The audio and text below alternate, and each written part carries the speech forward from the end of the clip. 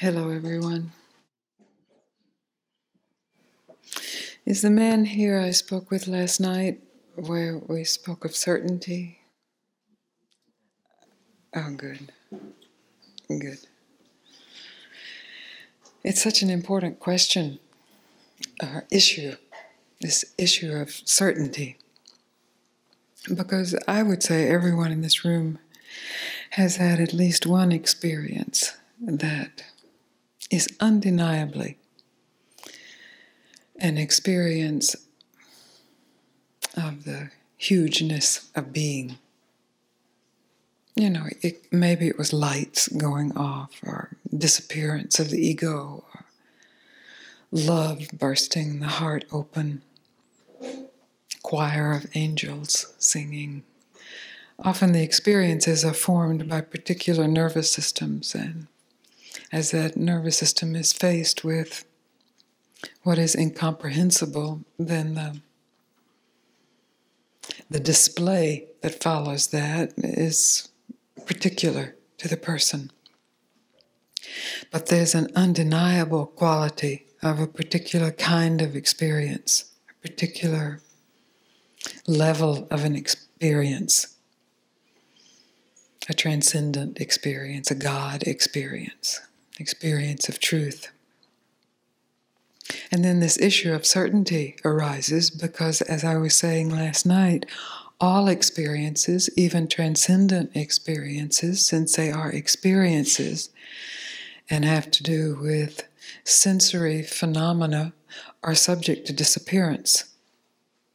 So the issue or the question arises, did I really experience anything? Did that really happen?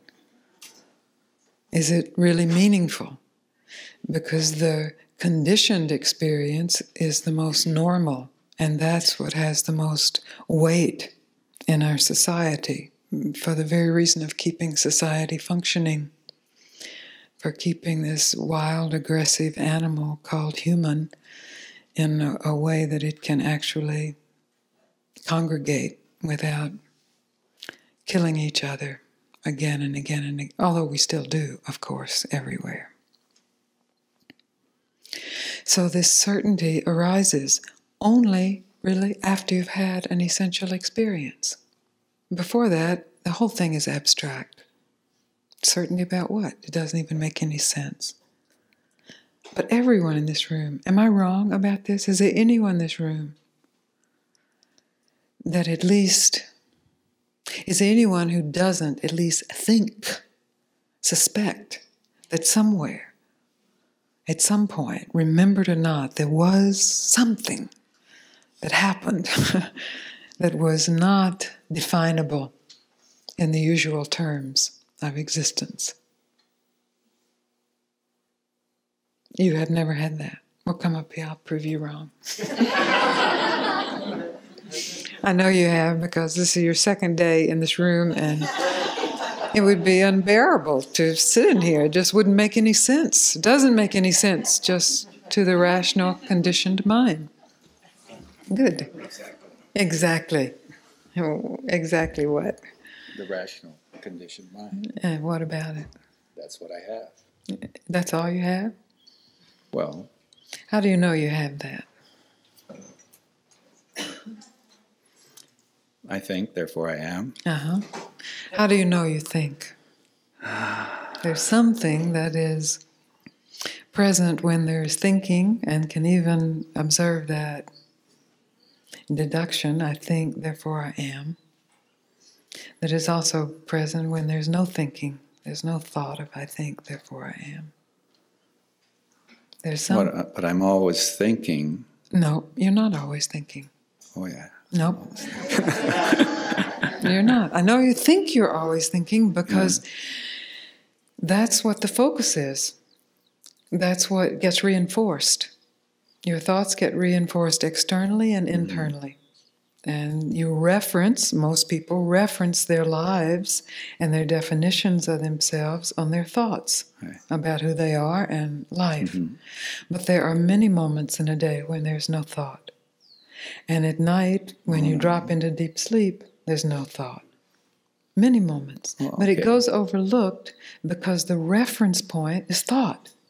So what our meeting has the capacity to reveal is that there is a reference field that is unthought, that every thought appears in. And that gets called consciousness or awareness or self or God. But I was trying to put into practice what I saw last night. What did you see last night, first of all?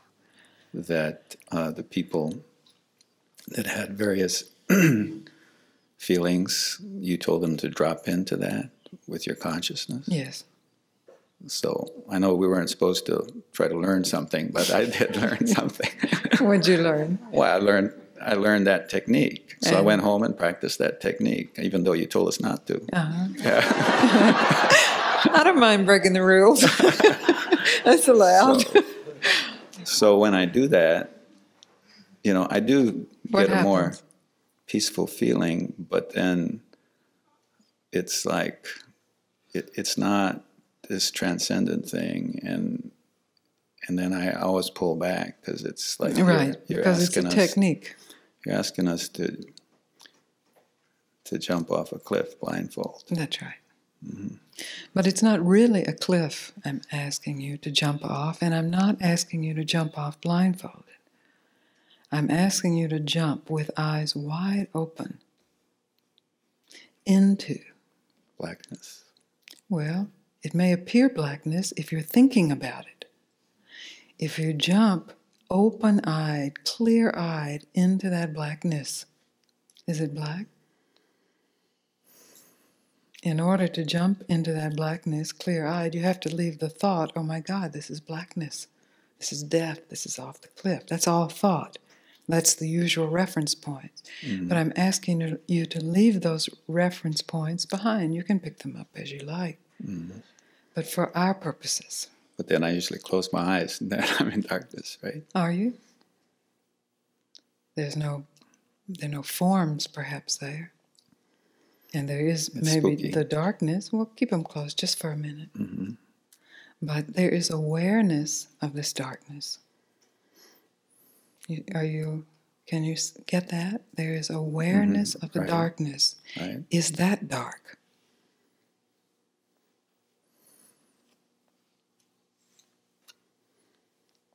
No, that darkness doesn't mean anything. Doesn't mean anything. Yeah. Does that mean it doesn't exist? No, darkness is not darkness a doesn't characteristic of knowingness. Yeah, this is great. That's right. That's pretty simple, isn't it? It's pretty obvious. What did I just say? You said darkness is not a characteristic of awareness. Right. Yes. So I'm asking you with eyes wide open to let your individual focused awareness that is usually focused on thought jump, fall back into its source, which is this awareness of individual awareness, the field of awareness, the ground of awareness. Tell me that again. I mean, what did... I don't like to fall backwards. Because... How come? You might not be caught. Yes, that's it. That's the issue. I might not be caught. And that's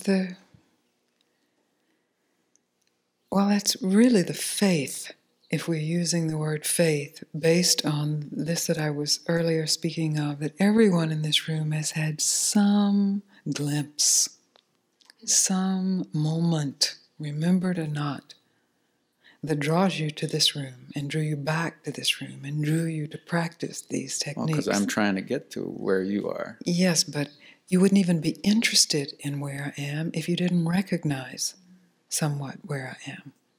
Mm-hmm. There are many more people who see me in a day who are absolutely not interested in where I am at all. They're too busy thinking about where they are or where I should be. Mm-hmm. You understand? Yeah. So there's some recognition or resonance that says, I want that, or even if it's just out of curiosity, I'd like to know what that's like. And that's already present. That's why I was saying to you, I will prove you wrong, because you're back here. I mean, you could come here once just because a friend invited you. I've seen all your videos. Oh, well, then we can just get right down to it. I'll stop being so nice.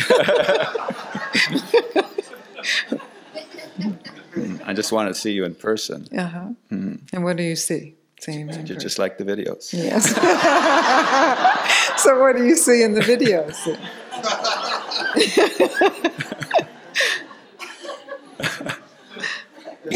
You're cute. Well, wait till you get to know me. No, you have the certainty. I see that. So I'm saying that in order to see that, that seeing comes from the same certainty that wants itself, that recognizes itself. I'm not speaking rationally or logically. I'm speaking to the certainty. I'm bypassing or going through the rationale. Maybe it's not irrational either. So you're saying, because I see your certainty, that which sees the certainty is what? You tell me. You now just drop your personal awareness into that which sees the certainty within yourself.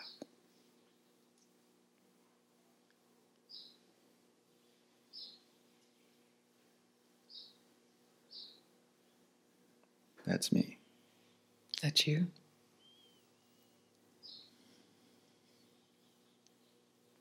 Is that your body? No. Is that your personality? Mm-mm. No. But there was no... No. It seems too easy. Yeah. There's no blackness. There's no... That's right. That's right. Big expanse. This is really the edge now. It is easy because it's who you are. It's right here. It's always been right here. The great tragedy is because it's so easy and because we are so conditioned to what is difficult. Because thought is really difficult and takes a great deal of training and practice. That our attention, our belief, our trust, our reference points are to the thought rather than to who you are. So then the challenge, the falling backward, is actually allowing it to be this easy.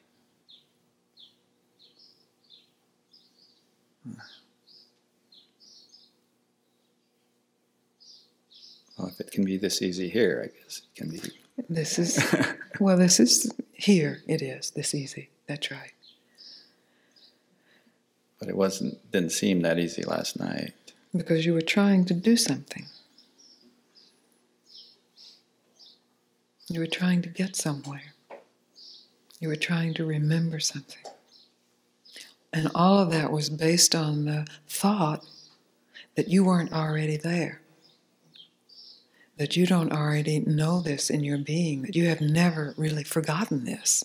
And so then to try to remember it is a superimposition on what has never really been forgotten. Thought to have been forgotten and experienced to have been forgotten. But really, we're speaking really here. In the core of cores, cannot be forgotten. And the ease, which you just demonstrated.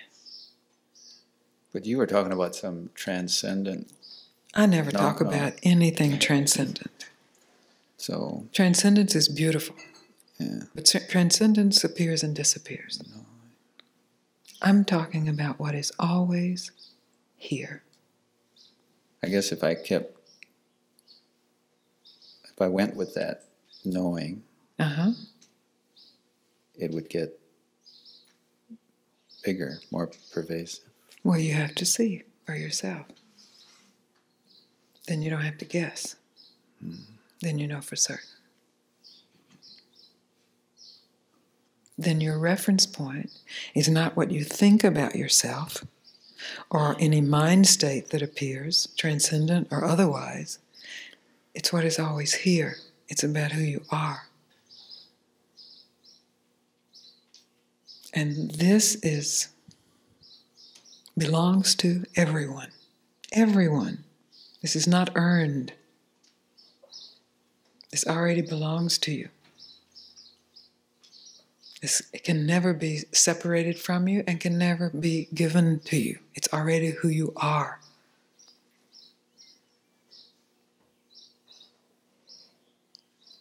Everything in our culture conspires to the overlooking of this.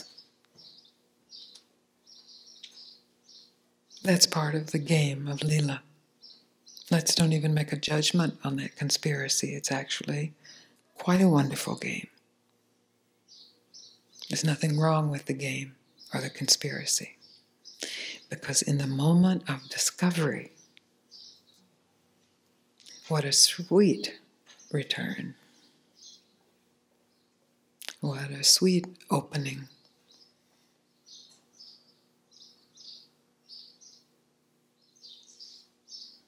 Wasn't scary at all. That's right. Mm-hmm. That's Didn't right. have to.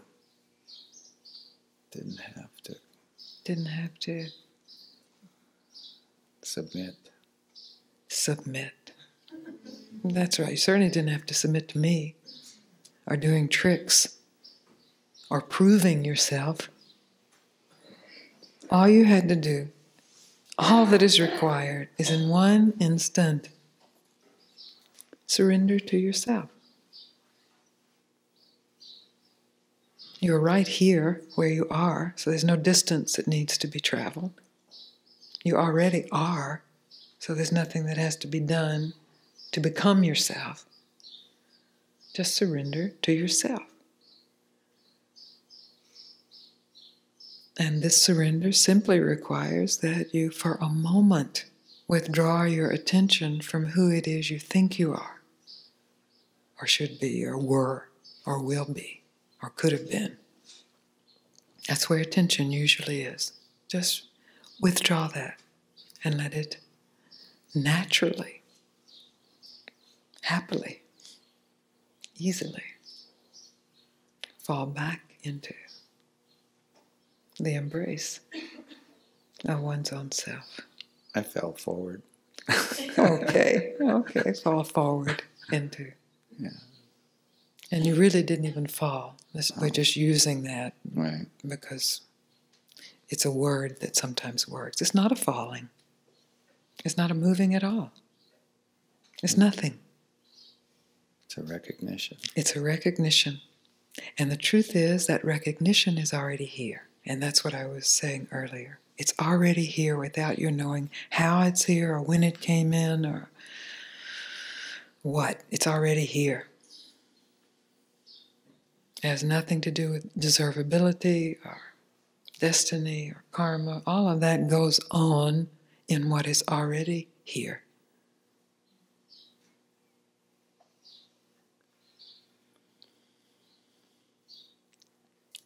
I thank you so much. I've even forgotten what the conversation was about that got you up here, but I raised my hand. that's all it takes. Oh, yeah. Yeah, I know. Yeah, this is a perfect demonstration of the usual reference point is to what I'm thinking, and even the thought, but I'm always thinking. This thought gets believed as if it's reality. It's not reality. You're not always thinking. But you are always aware, because you are awareness.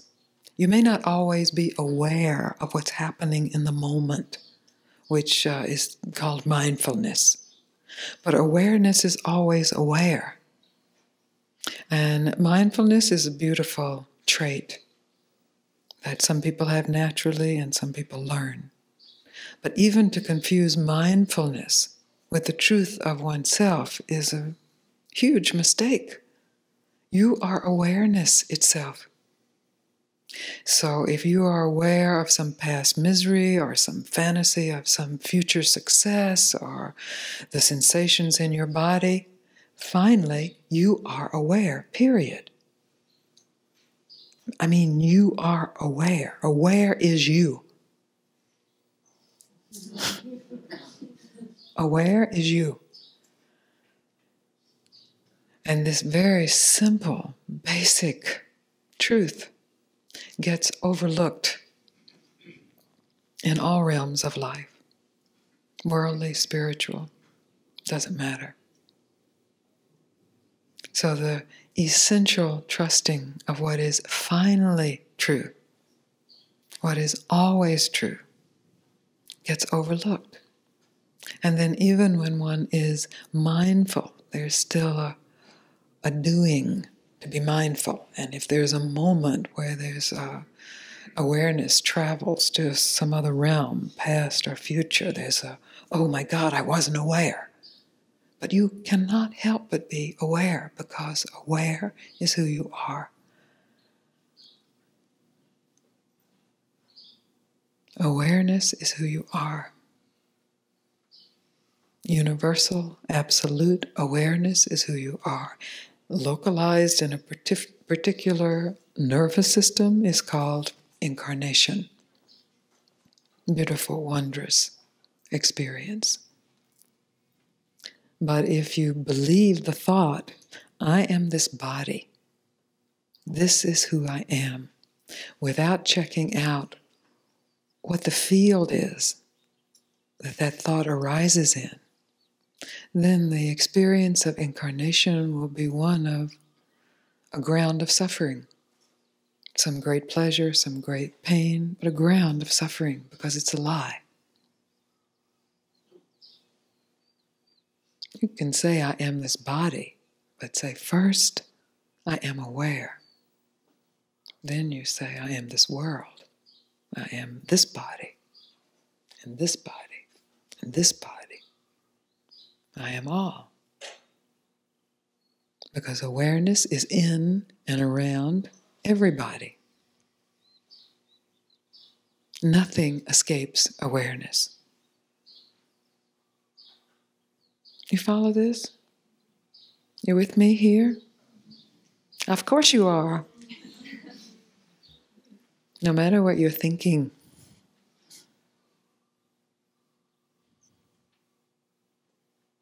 So if the reference point becomes what you just demonstrated, this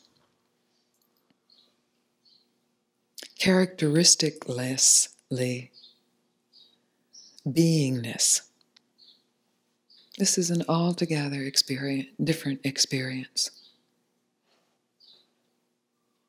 than the experience of living life referenced by what you think is happening, or what you think should be happening, or what you think did happen.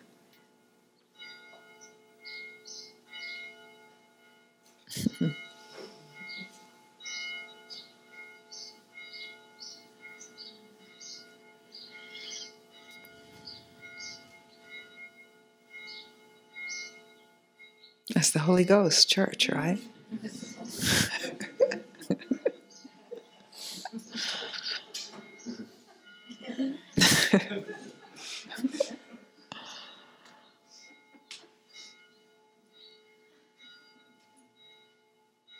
So I sometimes talk badly about religions.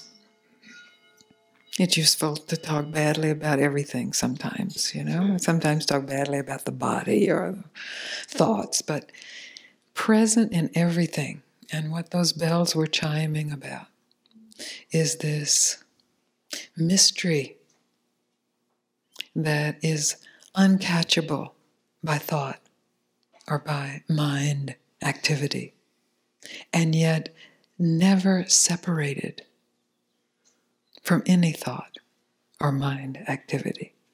So every religion, every spiritual movement, maybe even every political movement, maybe every drive comes from this exaltation of this mystery that is forever present and forever uncatchable. So to surrender to the paradox of forever present and forever uncatchable, well, I highly recommend it. It's as if the mind then just explodes. Forever uncatchable and forever present. This is a very intimate embrace. And intimate embraces can be scary. As a falling forward or a falling backward or a falling into. And everyone in here has had at least the first intimation of intimate embrace. And then the mind gets busy circling that, trying to keep it controllable. But when it's controllable, it is not an intimate embrace. So the great good news from Papaji, from Ramana, from your own heart, your own self, is to return to this embrace.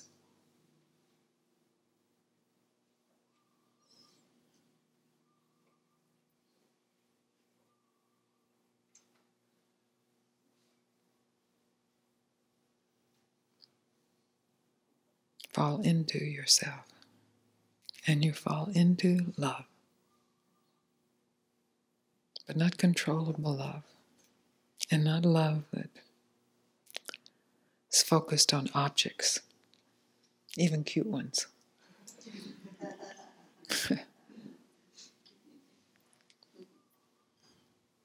But love that is free.